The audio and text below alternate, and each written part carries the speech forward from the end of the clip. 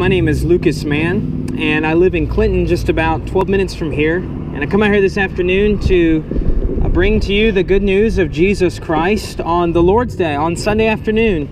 This is the day that Jesus Christ rose from the dead, and He set aside this day as a holy day, and it's the day on which we ought to worship God. So what a wonderful opportunity for me to come out here this afternoon and to worship God, to proclaim the gospel in the open air. For that's ultimately what I'm doing, is bringing glory to God by proclaiming the good news of Jesus Christ. See, Jesus Christ had to come into the world to save sinners.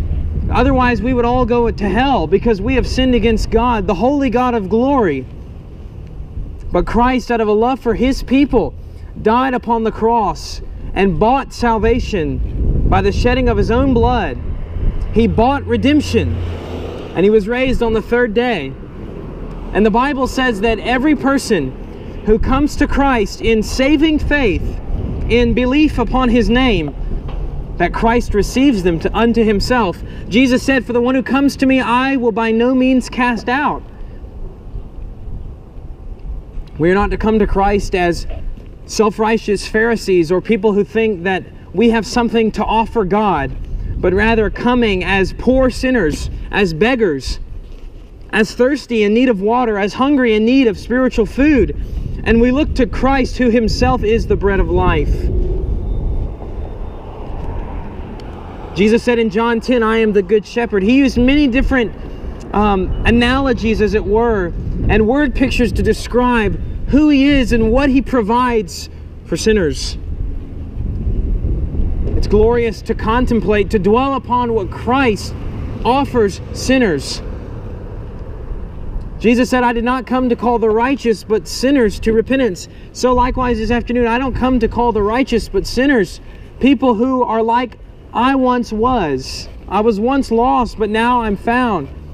I was once blind, but now I see. I was once dead in sin, but God raised me up to spiritual life in His Son. Therefore, I have a new heart with new desires. I've been born a second time. See, we've all been born once.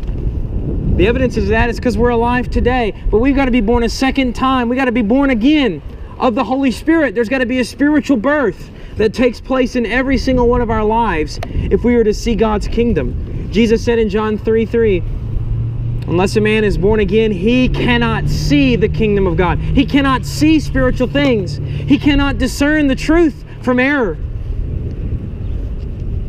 You may ask me, "Lucas, how is it that there are so many people around the world who hear the gospel, but they reject it?" It must be because the gospel is false, or the gospel is not very powerful to save. Well, that's not true. It's because they're spiritually blind. It's because they haven't been born again. And that act of a new birth in the heart of someone is only wrought by the Spirit, by the Holy Spirit. It's the work of God in us. Salvation is the work of God in us. It's not a work of man toward God. Rather, it's a work of God toward man. It's gracious condescension on God's part.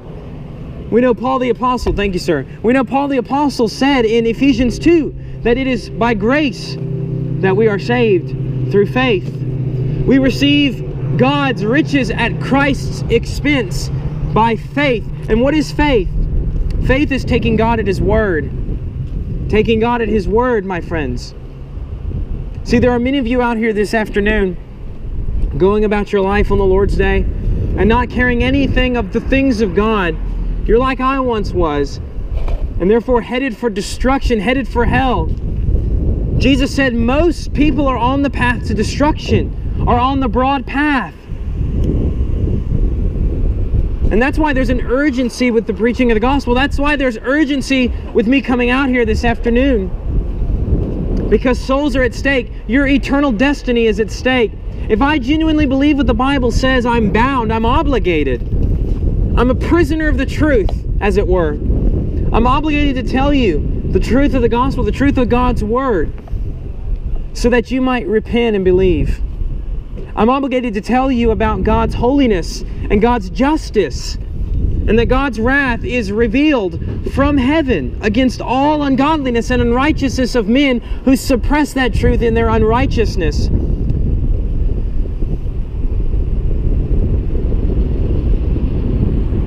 I come here bringing good news, yes, the good news of Jesus Christ, but also warnings that there is hell to pay. There is wrath for those who reject Christ, who reject the God whom they know to exist, whose attributes are shown in the created world, whose glory is revealed in creation. In fact, friends, I like to say there's no such thing as, God bless you, ma'am, there's no such thing as an atheist. I would call myself an atheist. I believe there's no such thing. Double negative. Now, why is that? Because God has revealed himself in creation. He's revealed himself in this world to each of us, given us a conscience so that we know what is right and what is wrong inherently. But what do? We rebel against that which we know to be true. We sin against the God whom we know to exist. And that's why we need forgiveness by the grace and mercy of Jesus Christ. See, my Lord Jesus, he is a gracious Savior. He is a merciful Lord. And he promises to forgive every person who embraces him. But see, his forgiveness is not a forgiveness that you receive and then you continue on as you were before. Jesus said this in Luke chapter 9. He said, if anyone is to come after me, he must deny himself daily and take up his cross and come after me. For whoever wishes to save his life will lose it. But whoever loses his life for my sake, he is the one who will save it. We gain life eternally by denying ourselves in this life, by losing. We gain by losing, as it were, because we're giving it all up for Christ. Jesus himself is the pearl of great price, the most precious and valuable treasure. He is the Lord of righteousness, the King of glory. And he demands that sinners deny themselves and come after him. And there's promised in heaven a life of pleasures forevermore and joy in the presence of God and the holy angels in heaven. And friends, this is what I seek to make known this afternoon, to plead with you concerning. Hey, how are you? I'm doing good. How are you, ma'am? Good. I just want to tell you that you really just touched me, that you're doing what God wanted you to do. And it's really rare to see people like you out here doing that. Oh. I just want you to know that you are definitely walking in his will right now. Thank you so very much. Touching people, whether you think people are listening to you or not. You touched me and I had my radio on and I turned around because I heard you saying the Lord's name. And that you're doing exactly what he wants you to do. And we need more people like you out here trying to save people's lives. There's so much negativity going on around you. We need more people like you to let people know that God is still real. And he can change people's lives that easily. I mean, things are really bad for me, but I still have faith in God. Thank you. Change things for me, but I just want to tell you thank you for what you're doing. Thank you. God bless you, ma'am. Thank you so much. You have a good afternoon. Thank you for saying that. It's a great encouragement to me.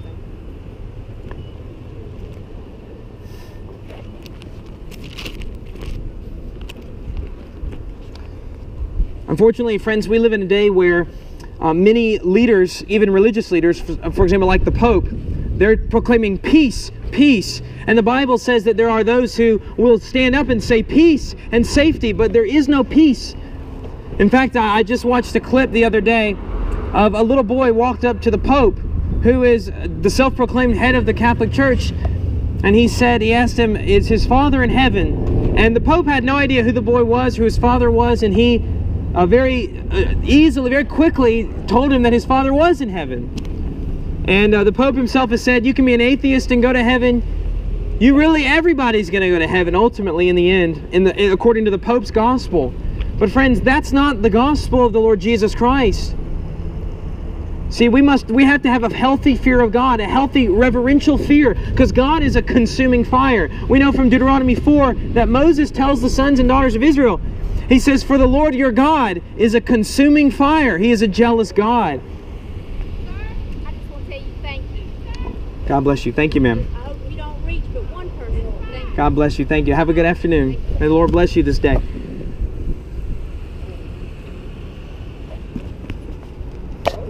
So friends, I plead with you to flee the wrath which is to come. See, back in the Old Testament, we have the story of the flood. where God looks upon the earth and sees that the wickedness of man was great, and so he flooded the entire earth. Every mountain peak was covered in water. All the animal life was destroyed. And only one family, only one man and his sons and their wives were saved. And then they repopulated the earth. What's incredible about that story is the judgment of God that came upon the world. And Noah built that ark for those many, many years, that boat, preparing it for when God's wrath would come and destroy the wicked. And so it is today, my friends. The wrath of God is coming. The countdown has already begun, and we are drawing near as each moment passes to the day of judgment. But the ark of salvation, the boat as it were, sits right near to you and I. The Lord Jesus Christ is our ark of salvation. And if we enter into Him, and He in us, if we enter into a covenant with Him, if we come to Him in saving faith, He promises to forgive us of our sins, to make us a part of His people, of His church, of His bride, and to save us from the wrath which is to come. See, we don't come to Jesus for wealth or riches or prosperity or an easy life. We come to Jesus for forgiveness of sin and for a glorious life to come in the next life. We don't live for this world, but for the world which is to come. When you look throughout the history of the Christian church, God's people have always been persecuted, burned at the stake, beheaded. They didn't have easy lives, but they knew that in heaven they would be with God. They would see God Himself in heaven. They would be in His presence, and that was enough. They wanted God. They didn't want the things of this world. That must be our disposition of heart. We must long for God Himself, to be in union with God. Sin has severed the tie, as it were, between God and man. Sin itself has driven man outside of the Garden of Eden, where he was in harmony with God. But the Lord Jesus Christ brings that tie back. He connects man back with God. There is one mediator between God and man, and it is the man Jesus Christ, the God-man, the only one who is truly God, truly man, very God, very man, and who could stand between God and man, because He is both. The passage of Scripture that I would like to highlight this afternoon is found in Romans chapter 4. In Romans chapter 4, verse 18, Paul is writing here, and he's talking about Abraham. Abraham was a man in the Old Testament who was known for his faith, was known as being a man of faith, a man who trusted God, who believed God's word. And listen to what he says, verse 18. He says, "In hope against hope he believed, so that he might become a father of many nations, according to that which had been spoken. So shall your descendants be." Now God had promised Abraham that he would have a son in his old age, even though he and his wife were always infertile, even when they were young. And to add to it, God told him that when they were older, make it even more impossible for them to have children. And we know that God's promise was fulfilled, that Abraham eventually did have a son, and his son had a son, and his son had many sons. And we know then that the nation of Israel, the Jewish people, was constituted, was made, was set aside unto God. But Abraham believed God. When God gave him that promise, years before Isaac was even born, Abraham believed that God would fulfill His word. He believed that.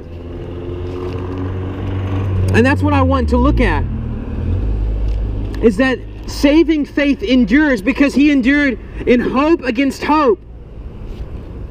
Even when the situation seemed hopeless, even when it seemed like God's promise would not be fulfilled, he believed. He stood fast in his faith in God because he realized that God's promise did not hinge upon his performance, but upon God Himself, who is consistent, who Himself is truth, and who cannot lie. The promise to Abraham that he would have many descendants, so numerous as the sand upon the seashore, was a promise that only God could fulfill.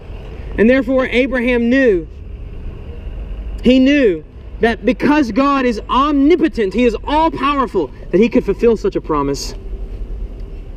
And so he placed his faith and trust in God. And so must we also place our trust in the Lord Jesus Christ, who died upon the cross for the salvation of the world, and who offers himself as the most satisfying treasure, as the very way, truth, and life. If we have Christ, we have everything. We possess all things. But if you do not have Christ, you have nothing.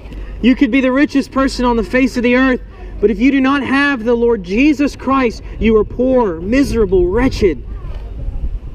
But if you have Christ, though you be poor, though you be afflicted with many trials, you have all things. You have everything that you could possibly need.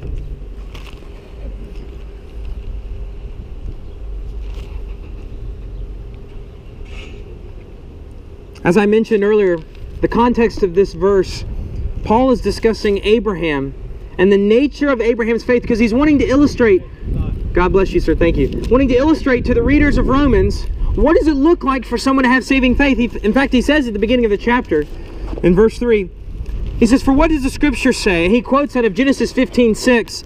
He says, "Abraham believed God, and it was credited to him as righteousness." See, Abraham believed God's promise, and therefore God credited to Abraham's account a righteousness that was not his own, namely, the righteousness of Jesus Christ.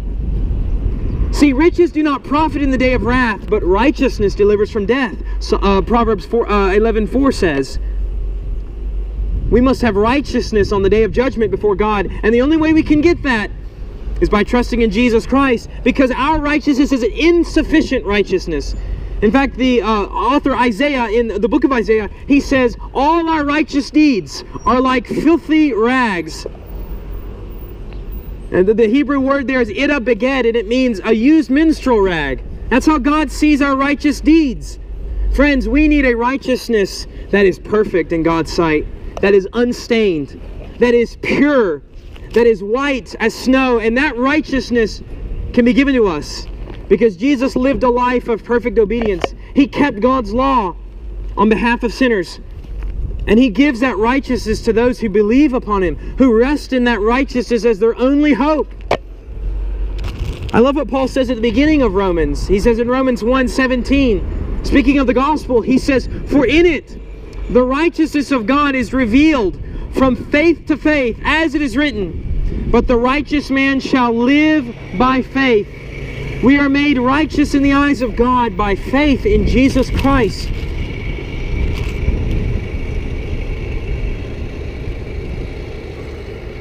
But let's go back to the verse I just read earlier in verse 18.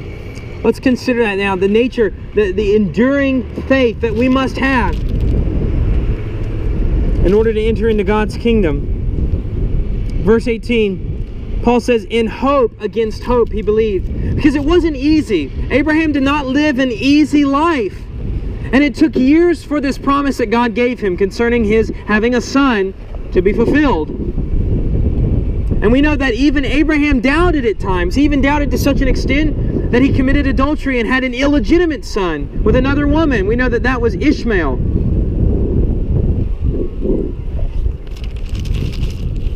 And he was not the son according to promise. But even then, Abraham continued. Even though he failed, he repented and he turned back to God. And he continued to trust, continued to believe. And then finally, in due time, God fulfilled that promise. And even past Abraham's death. Because Abraham did not see the ultimate fulfillment of that promise. And it's still being fulfilled today. For God is gathering His elect together. He is gathering His people from around the world, drawing them to His Son, the Lord Jesus Christ. And we know that if we have the faith of Abraham, that we are the sons and daughters of Abraham. Though we may not descend ethnically from Abraham, though we may not be Jewish in our ethnic origin, we are nonetheless the sons and daughters of Abraham if we are of the same faith as he was. If we believe in the same Christ that he believed in. For Abraham surely believed upon Christ, because the truth of the gospel of Jesus Christ was present in the Old Testament period.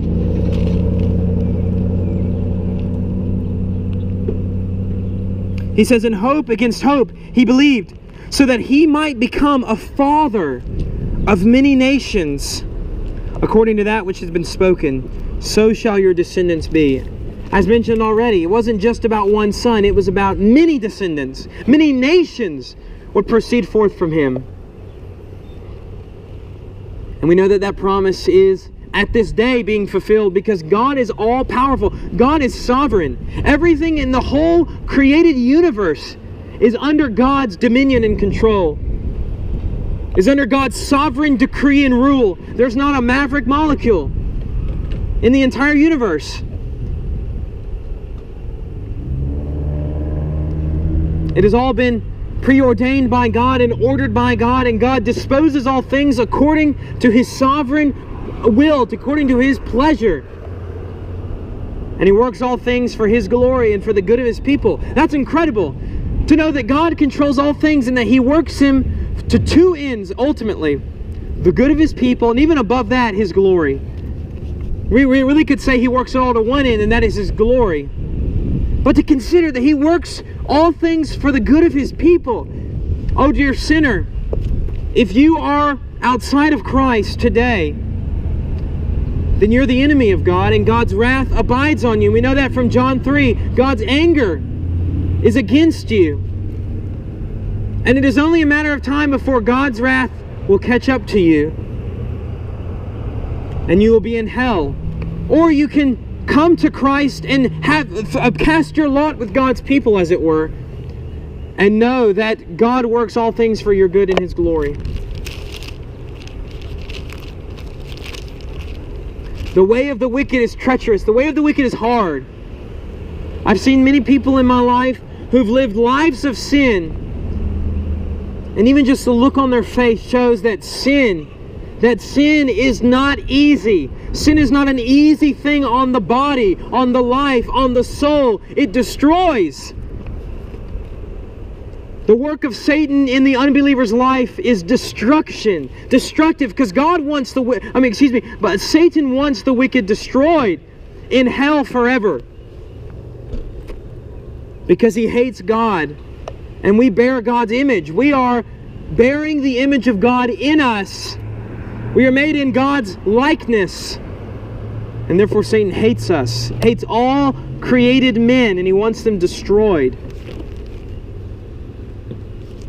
And so therefore God commands all men everywhere to repent, to turn from the dominion of Satan, to turn to Christ, that you might be a part of God's kingdom and free from the control and manipulation of the evil one. And even free from your own slavery to sin. Because Jesus said in John 8 that everyone who sins is the slave of sin. But if the Son sets you free, you will be free indeed. Jesus sets sinners free.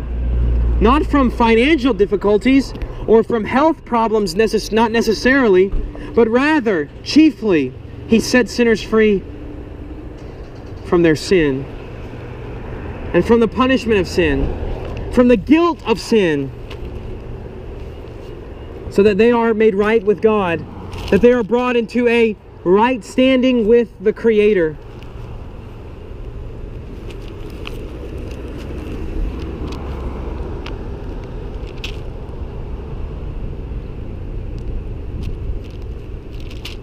And this Creator God, of whom I've spoken, He made all things. He made you and I. He made the birds that are in the sky at this very moment, and the trees all around us, the grass, the sky that is above, all the cosmological bodies, all the celestial beings, all the angelic hosts God has made. And He made it all for His glory. We know that God created all things in the space of 6 days, and then He said it is all very good. But sin has racked this creation. Sin has brought destruction to the world and to men's souls. But Jesus came to reverse the effects of the fall, to undo the work of the serpent who deceived Adam and Eve in the garden, and to bring an everlasting kingdom. But this God who made the world is a holy God, is a righteous God. is a God of great power. I mean, think about the power of God. Think about the power of God as it is manifest, as it is put on display in creation. We think about hurricanes and tornadoes and violent earthquakes. Those are nothing compared to the power of God. They show us how powerful He truly is. Listen to the way Habakkuk writes about the power of God in Habakkuk 3, verse 8. He says, "Did the Lord rage against the rivers? Or was your anger against the rivers? Or was your wrath against the sea that you rode on your horses, on your chariots of salvation? Your bow was made bare, the rods of chastisement were sworn. You cleaved the earth with His rivers. The mountains saw you and quaked. The downpour of waters swept by. The deep uttered forth its voice. It lifted high its hands. Sun and moon stood in their place. They went away at the light of your arrows, at the radiance of your gleaming spear. In indignation you marched through the earth. In anger you trampled the nations. You went forth for the salvation of your people, for the salvation of your anointed. You struck the head of the house of the evil, to lay him open from thigh to neck." See, this is God's power. That God is a merciful God and gracious, and He abounds in loving kindness and mercy. We know that from Exodus. We know that from the Psalms. We know that from the New Testament scriptures. But think about the power that God has. Jesus said, "Do not fear those who are able to destroy our bodies, but cannot do anything beyond that, who have no power over our own souls. Rather, we ought to fear God, who can destroy both body and soul in hell." God has power. And if you are one of His people, if you are one of Christ's sheep, then God has power to protect you, to bring you into His kingdom. But if you are one of God's enemies, think about it. God has power at any moment to end your life, to call you before His throne, and to judge you according to your lawless deeds.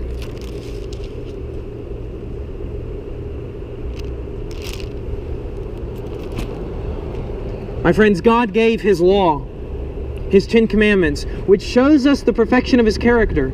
How good, how glorious He is. He gave His law.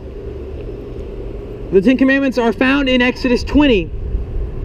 When Moses is upon Mount Sinai and God gives him those commands. Things like you shall not lie or steal or commit blasphemy, that is to take God's name and to use it in an irreverential way, in a dishonoring manner.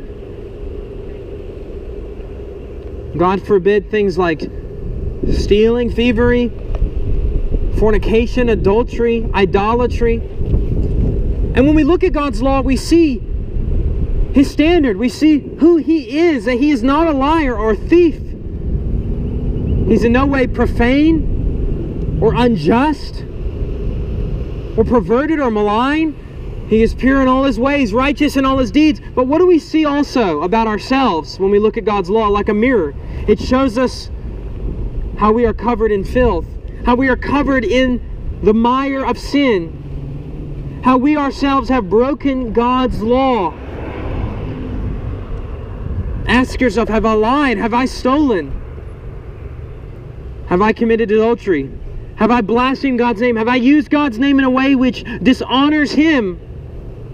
If so, you have transgressed the law of God. I know that I have, and we know every person has, because in the book of in the book of Romans, which I'm just preaching out of earlier, in Romans chapter 3, listen to the way Paul describes lost man. He says in verse 10 of Romans 3, "There is none righteous, not even one. There is none who understands. There is none who seeks for God. All have turned aside. Together they have become useless. There is no one who does good. There's not even one." We're not just sick. We're dead in sin. We're not just broken.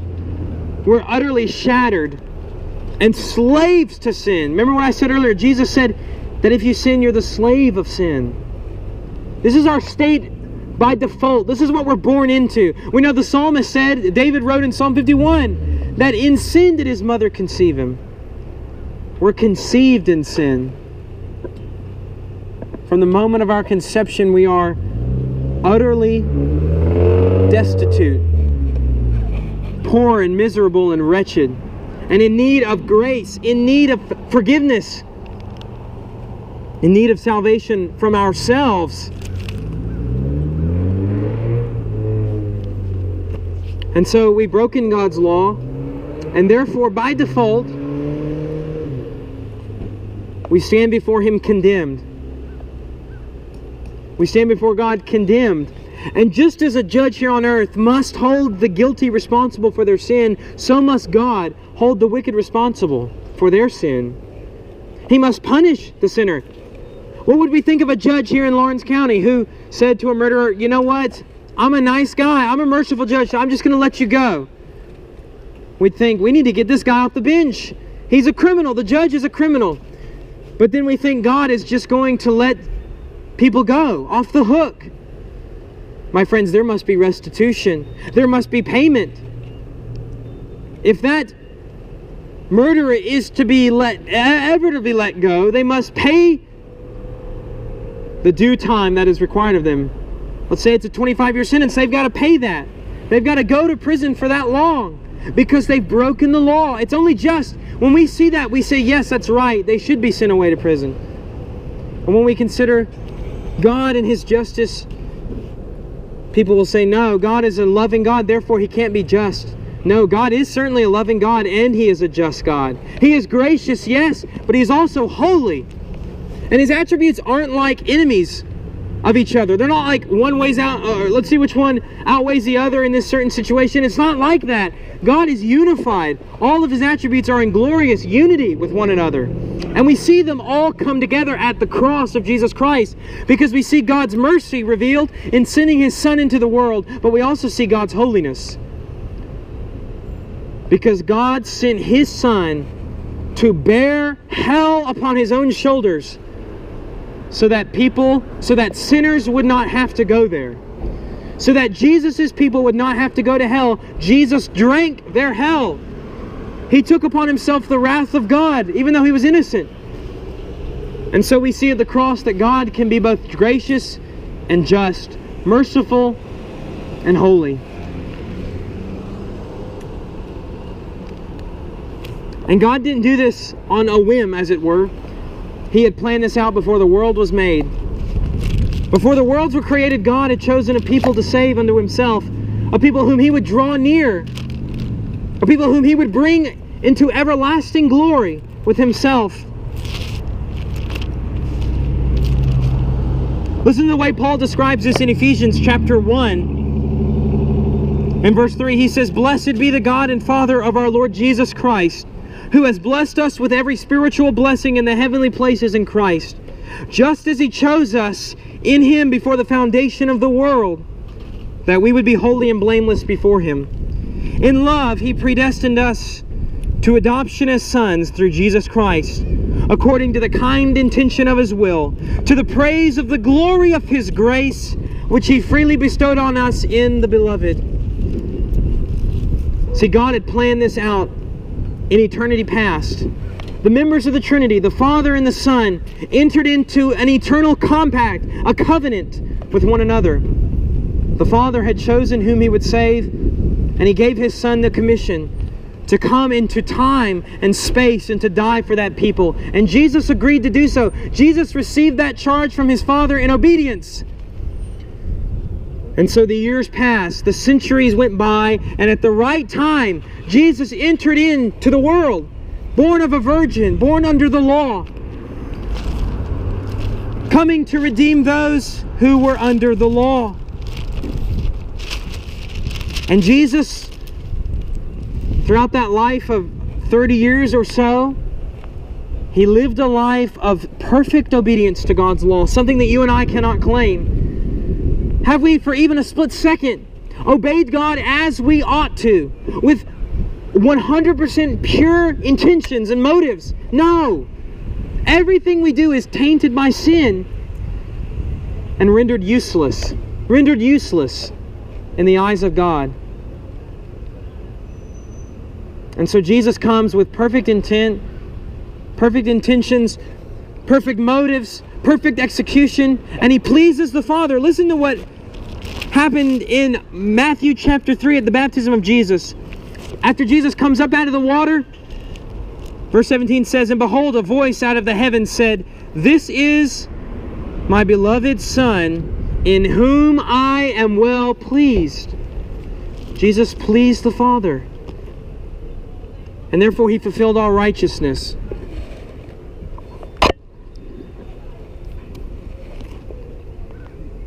And then, to speak of the peak of Christ's humiliation, to speak of the climax of his ministry, what does he do? He goes to the cross. And before even going to the cross, before even going to Golgotha, he's beat publicly. His disciples abandoned him out of fear. He's spat upon. He's made a public mockery. They cannot even find something to charge him with, but he's killed anyways. He's murdered. Evil men bound the Lord Christ and nailed him to that tree 2,000 years ago. But that's not what bought salvation for God's people. That's not what secured eternal redemption for the elect.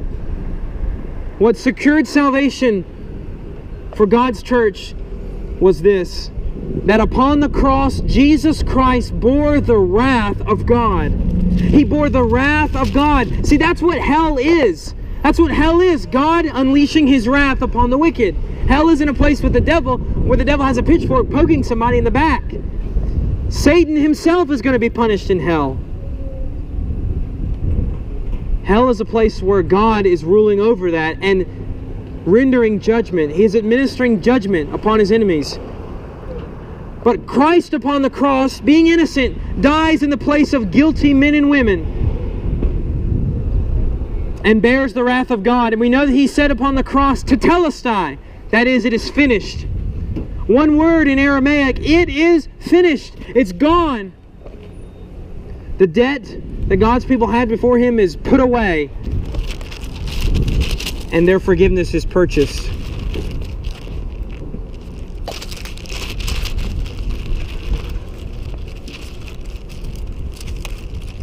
Isaiah 53:10 says,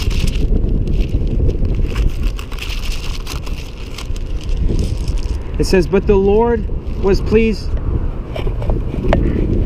God bless you, sir. Thank you so much. You have a good afternoon. Thank you.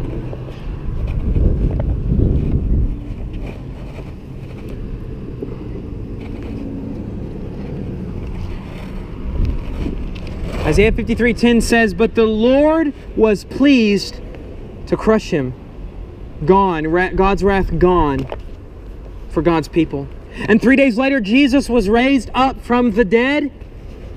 Jesus was raised to life by the power of God. We know that it was an incredible act of God's providence when Jesus rose from the dead. In fact, we know from Scripture that there was such a manifestation of power there on that Sunday morning that it says in Jerusalem that the tombs of many righteous people burst open and they walked out as well.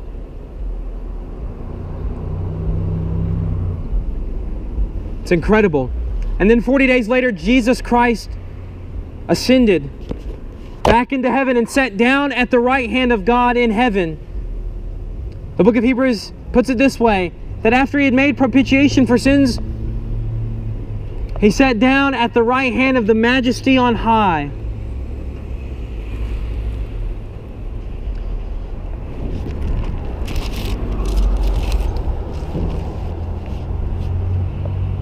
And there he sits today as Lord and King, as the Lord of righteousness, as the Lord of glory.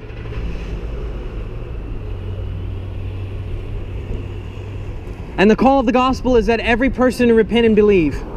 Two things. Jesus said in Mark 1:15, the time is fulfilled and the kingdom of God is at hand. Repent and believe in the gospel. That's what we are to do, to turn from sin and turn unto God in saving faith, trusting in his Son. Repentance is recognizing our frailty, recognizing our spiritual depravity and our poverty, that we are poor, miserable, and wretched, and turning unto God to save us. And that would be saving faith. Saving faith is taking God at His word, staking our eternity upon God's promises, upon the work of Jesus Christ. And saving faith and repentance are not things that we can muster up within ourselves, not an act of the will, but something that God grants to us, so that it is all of God. Even though the new covenant, the covenant of grace, is something that is bilateral. That is, it is God and man entering into contact with one another, yet God enables man and gives him the power to even enter into that covenant by faith, so that God gets all the glory. It is all by grace, so that God gets the glory. It is not like the Pope says it to be, where it is by works and faith, or like the Jehovah's Witnesses say, or the Mormons say, that it is by faith and works. It is by faith alone, sola fide, in Christ alone, so that God gets the glory. Because God is jealous. God is jealous for His own glory. And He will bring glory to His own name. He will bring glory to Himself. He certainly will.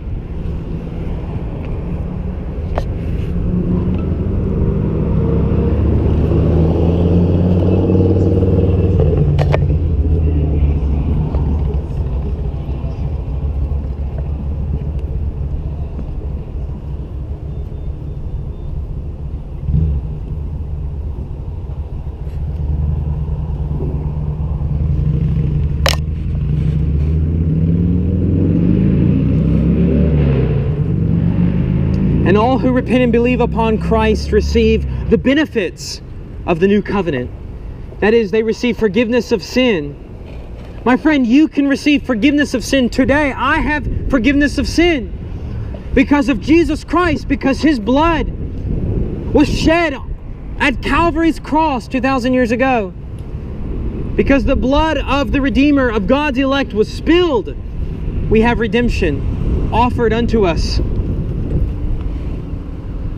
Those who repent and believe get forgiveness of sin and the righteousness of Jesus Christ imputed to them. Imputed means to credit to credit something over unto someone else's account.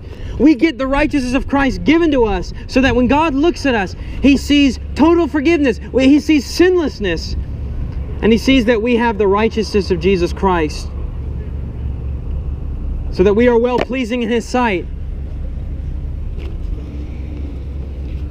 That's what it means to be justified, to receive the wonderful benefits of justification. It is all by grace. Justification is by grace and not by works of the law. Jesus takes upon Himself my guilt, and I receive His righteousness. He takes upon Himself, as it were, my garment of sin, and I get His perfect garment of righteousness to stand before God clothed in. It is all by grace. And for everyone who receives this gift of eternal life from God, they are not only justified forensically, that would be legally, but they are also changed in this life, in time. They are changed on a practical level. They have new hearts with new desires. That's what it means to be regenerated, to be born again. When someone is saved by the grace of Jesus Christ, they no longer want to live the way they lived before. They walk in a new manner of life. They love the things of God, and they hate the things that pertain to the things of the world, and sin, and selfishness, and sexual immorality, and drunkenness, and idolatry. They love God. God has shed abroad His love in their hearts. He has enabled them to love their neighbor and to love themselves, to love God and to love their neighbors as themselves. It's radical. When God saves a man or a woman, it's radical. They have radical life change. In fact, friends, I would say that if you say that you're a Christian but you don't have this, you're not a Christian. If your life has not been radically changed by the power of the gospel. Because what did Paul say in Romans 16? Or Romans 1:16, excuse me. He said, I am not ashamed of the gospel, for it is the power of God for salvation for everyone who believes. It's the power of God. If God is all powerful and His power is manifested in the gospel, is vested in the gospel, and you believe it and there's no power in your life, there's no power to overcome sin, there's no power to turn from the things of the world, there's no power to put to death drunkenness and drug abuse and pride and selfishness and addiction to pornography, then it is because the grace of God is not manifest in your life, because it was never there in the first place. You can say that you're a Christian, but there are many who say they're Christians and they go to hell, and they already have gone to hell. What did Jesus say in Matthew 7? Many will say to me on the day of judgment, Lord, Lord. And he says, I will say to them, depart from me, I never knew you. They knew him to be Lord. They knew him to be the King of glory. But they were hypocrites. I was a hypocrite for years. I said I was a Christian, but I was lost. I had prayed the prayer. I'd been baptized. I went to church. I read my Bible sometimes. But you know what? I was living a life of sin, and I didn't care at all. I didn't care about Christ. I didn't care about prayer or the Word of God. I didn't care about following after God. I didn't care about God. See, God saves us unto himself, that we might commune with him, that we might be in communion with God. And if you say you're a Christian but you don't long for that, it's because you're not. And so I exhort you to examine yourselves, to examine your lives in light of Scripture, and to see whether your profession of faith in Jesus is a legitimate profession, or whether your profession of faith is an illegitimate profession and you're deceived. For there are many who are deceiving themselves even at this very moment upon the face of the earth. And this gospel, the gospel of grace, is not only for the lost, but it is for Christians to dwell upon, to preach unto themselves and to others daily. Because it's powerful to encourage God's people, just as it is powerful to save sinners from their sin. And so if you're a Christian, I exhort you to meditate upon the gospel and to share it with those who are around you, because it is the most glorious good news you will ever hear in your life. It is the good tidings. It is the euangelion, the good news. It saves souls and it glorifies God to proclaim the gospel. It is all by grace, all by grace. And what is grace? Grace is favor apart from merit. It is when God shows an ungodly man or woman, a wretch, grace. When he forgives them of their sin because of the work of his Son and wraps them in his perfect eternal righteousness. That's grace. And that's the grace that's manifested in the gospel. That's the grace that's put on display in the gospel. And it is all to one end. The glory of God. That's the point. That's the end of this. That's the end of all things. That's why you and me have been created, friend. We've been created with a purpose. And the purpose is this: to glorify God and to enjoy him forever. That's the end to which we are to live. That's the end to which we've been made. All things, the whole world, the whole universe, it's not meaningless. It's not pointless. It has a point. And the point is this: the glory of God. To bring God glory. It pleased him to make this world. It pleased him to create you and I. And it even pleased him in his sovereignty to bring me out here today. My friends, I plead with you to give God the glory. Thank you, sir. God bless you. Thank you. To give God the glory for the great things he has done. What does Paul say in Romans 11? For from him and to him and through him are all things. To him be the glory forever. Amen. All things are to him and for him and by him.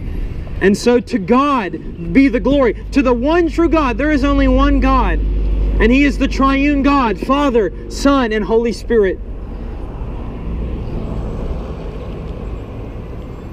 Infinite, eternal, and unchangeable in his being, wisdom, power, holiness, justice, goodness, and truth. So to him be glory. Amen. I exhort you, if you are lost, to come to Christ and be saved from your sin. If you say you're a Christian, examine yourself to see whether that profession is true. And if you are a Christian, I exhort you to meditate upon the glories of the gospel and to proclaim it to those who are around you by God's grace and to God's glory. So we've seen here in Romans chapter 4, verse 18, that Abraham, a man of faith, believed God even when it was difficult. In hope against hope he believed. And so must we also believe God's promises with diligence and with perseverance. Believing that though God is holy and we are sinners and we deserve hell, that Jesus died upon the cross and rose again, and all who believe Him are saved by His grace and to His glory. And so I say, to Christ be glory, honor, praise, adoration forevermore. Amen and amen.